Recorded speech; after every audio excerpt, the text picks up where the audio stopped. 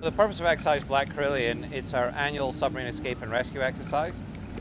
The purpose of the exercise is to exercise the submarine, predominantly the submarine rescue capability, but we do exercise the escape capability as well too. We use a number of assets. Right now we have MV Besant and Stoker, which are new ships to the RAN. Besant we use for intervention. She's called the intervention gear ship. So she'd be responsible for heading out early with a little bit less gear on board, and in case the crew in the disabled submarine elected to escape before rescue was available to them, then they would be on site to recover the escapees. Whereas the team in Stoker and the assets in Stoker is what's referred to as the rescue gear ship.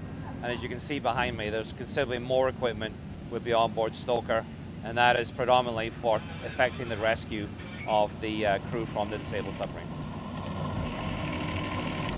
LR5, which is the rescue vehicle, goes down to the submarine, mates up and collects the rescuees from the submarine, brings them to the surface, back on board Stoker.